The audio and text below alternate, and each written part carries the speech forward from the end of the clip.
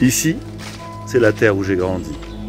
Et pour la redécouvrir, j'ai décidé de marcher et de marcher encore. Ici, le marron a depuis longtemps remplacé le vert de l'été.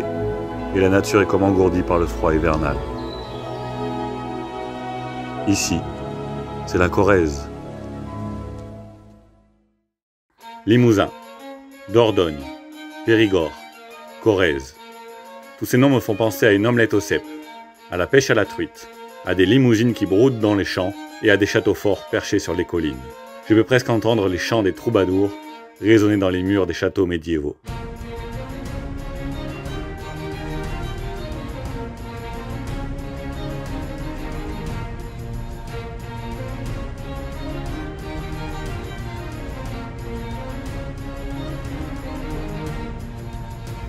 Ces terres sont riches en patrimoine historique, mais elles hébergent aussi une nature sauvage fascinante. Nous partons à sa rencontre.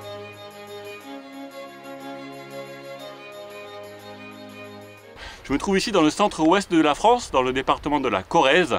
Et pour vous faire découvrir cette Corrèze sauvage, j'ai marché plus de 150 km sur un parcours de grande randonnée. J'ai passé de nombreuses journées seul dans la nature ou avec un photographe animalier. Et j'ai eu grâce à ça des superbes rencontres avec des animaux sauvages tels que la loutre, le renard ou le chevreuil. Je vous montre ça tout de suite.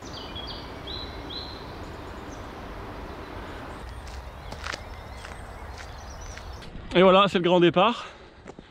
Donc je vous emmène sur un sentier de grande randonnée où je vais essayer de parcourir 150 km à pied. Ce sentier va nous emmener des gorges de la Vézère jusqu'au plateau de Millevaches. C'est un endroit qu'on appelle aussi le château d'eau de la France, vous verrez pourquoi.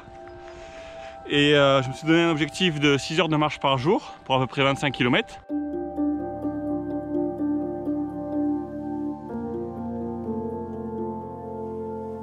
Au cours de mon parcours, je marche plus souvent au milieu des champs et des bois. Presque la moitié de la Corrèze est recouverte de forêts. C'est un habitat idéal pour un animal en particulier, et très vite, en regardant les lisières des forêts, je ne tarde pas à l'apercevoir. Le chevreuil. Quelques semaines plus tôt, j'étais déjà parti à sa rencontre.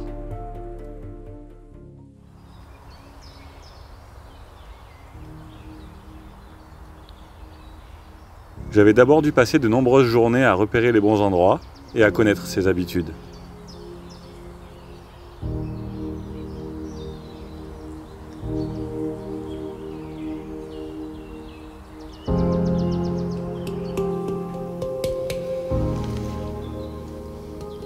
Alors là, je suis en train de faire un affût. Ça veut dire que je me suis camouflé et que je me suis ensuite caché dans la végétation.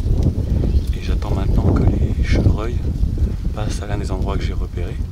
En fait, là, je suis caché dans les taillis et en face de moi, il y a un espace dégagé, un pré, où les chevreuils passent et se nourrissent en début de matinée ou en fin de soirée.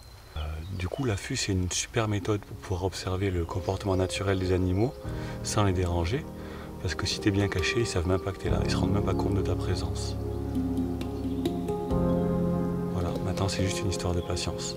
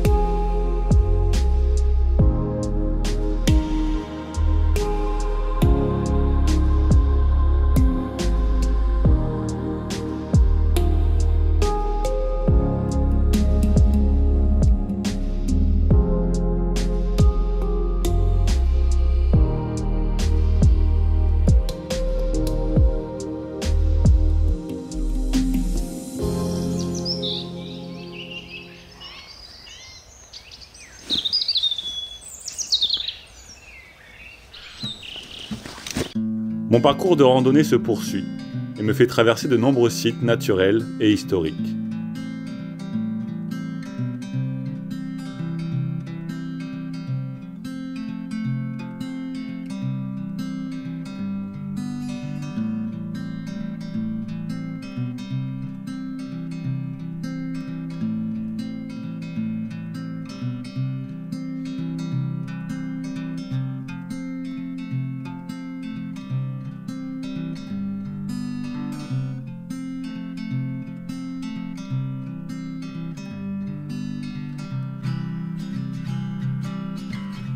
Après 3 jours de marche, les reliefs se font plus marqués. Et ce soir, je plante ma tente devant le massif des Monédières.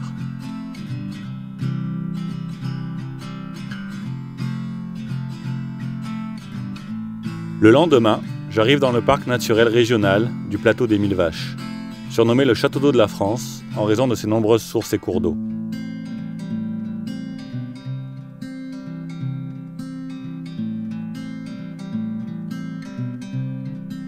Il y vit une espèce menacée devenue l'emblème du parc, la loutre d'Europe.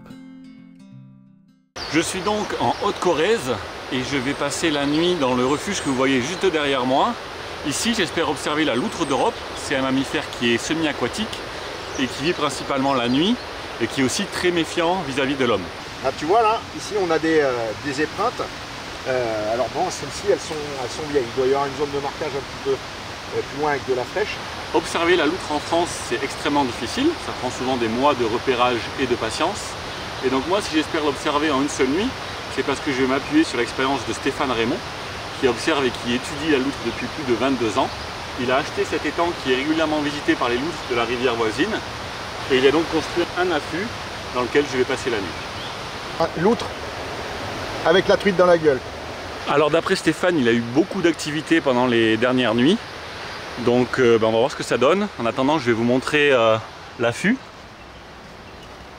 Et voilà à quoi va ressembler ma vue au cours des 14 prochaines heures.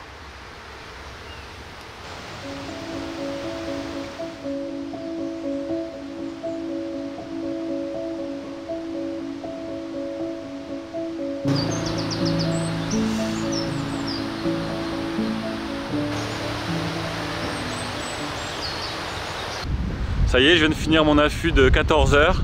14 heures sans bouger, dans le froid. Je suis mort. Mais ça valait le coup, j'ai vu la loutre, j'ai vu les loutres, j'en ai vu plusieurs. Une première observation en début de soirée, un gros mâle qui est resté que quelques minutes. J'ai à peine quelques secondes de vidéo. Et ensuite 8 heures d'attente sans rien du tout à part un petit campagnol amphibie. Et à 3h30 du matin, alors que je commençais à désespérer, une femelle qui est venue chasser pendant plus de 20 minutes devant mon affût. Les images elles sont extraordinaires, la rencontre elle était incroyable. Je vous laisse regarder les images.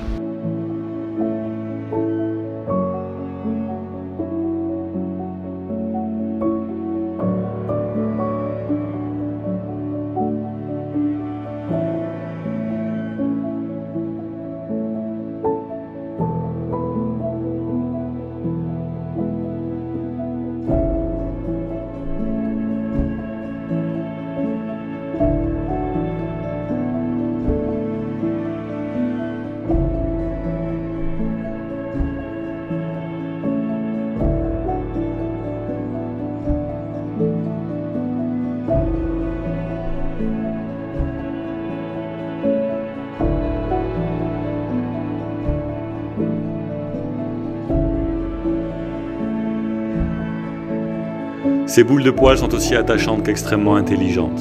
Et c'est finalement 2 nuits entières que je passerai dans leur royaume nocturne, à assister à des comportements aussi variés que la chasse, le nourrissage, la toilette, et même l'apparition furtive d'un renard en quête de nourriture.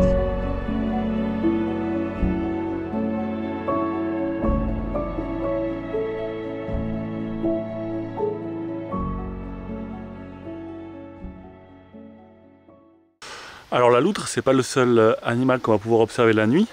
Je vous emmène dans les bois, on va essayer de trouver un animal qui est assez facile à observer et qui est en plus très photogénique. C'est la salamandre tachetée. C'est un amphibien qui est nocturne et puis qui hiberne. Donc là il est sorti d'hibernation il n'y a pas longtemps.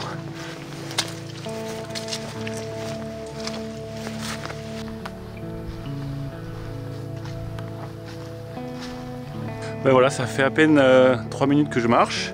Et j'ai déjà la première salamandre tachetée, donc je vais vous la montrer.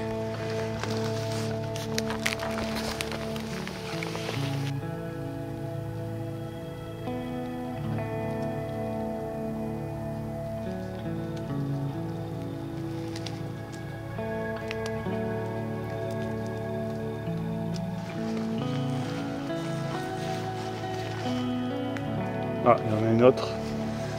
Il y en a une là. Elle était un peu à l'écart du chemin, il faut vraiment les voir quand même. Mais il y en a vraiment un peu partout. Voilà.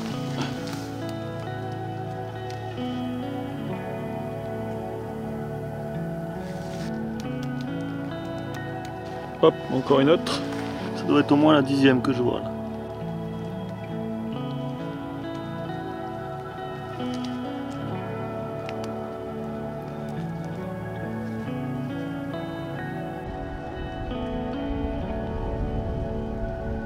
Bon allez, ça suffit pour ce soir, il est temps d'aller dormir.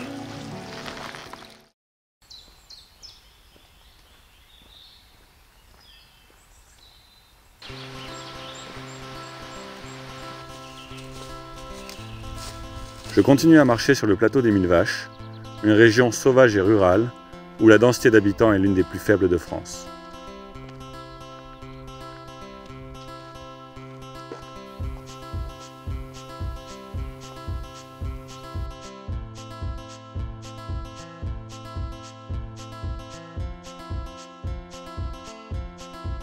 Alors c'est la matinée du 5e jour, donc ça veut dire que j'ai déjà parcouru plus de 100 km et qu'il m'en reste un peu moins de 50. Donc si tout va bien, demain soir j'aurai fini mon parcours et puis je suis en route pour dormir dans un bon lit chaud.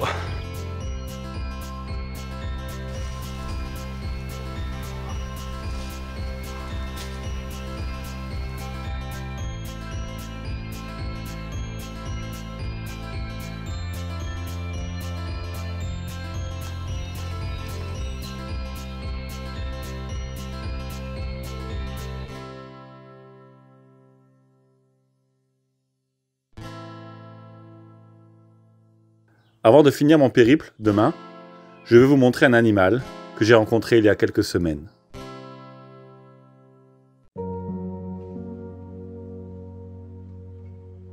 Ce matin-là, je rejoignais Stéphane sur le plateau des Millevaches, recouvert de neige.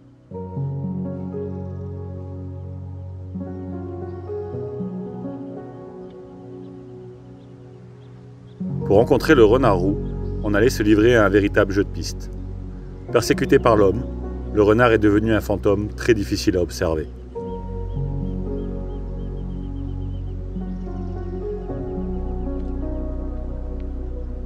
Une rencontre furtive d'abord, et puis après de nombreuses heures d'attente, qui laissent le temps à la neige de fondre, il apparaît enfin.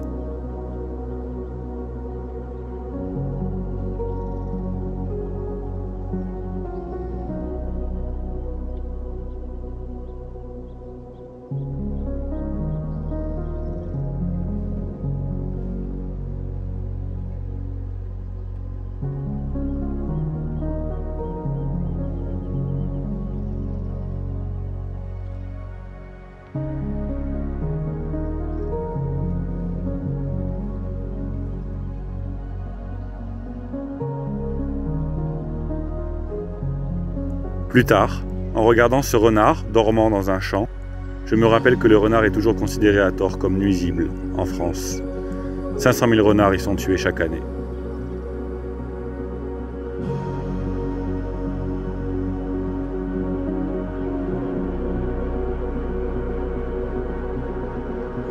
Cette rencontre restera l'un de mes moments marquants de mon hiver en Corrèze, comme cette chevrette qui aboyait sur ma tente,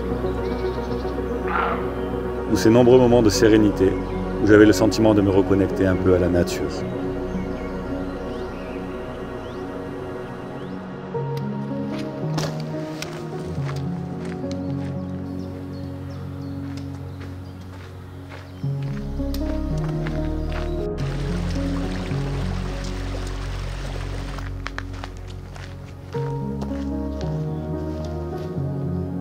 Voilà, j'arrive au terme de mon aventure corrézienne. Dans 2 km, j'aurai parcouru mes 150 km pour redécouvrir la Corrèze sauvage. Vous aurez vu, il y a plein de petits coins de paradis cachés. Il y a des vrais trésors de biodiversité. J'espère vraiment que vous aurez l'occasion de visiter cette région et que vous avez aimé cette vidéo aussi. Et quant à moi, je vous dis à bientôt pour de nouvelles aventures et de nouvelles rencontres avec la faune sauvage.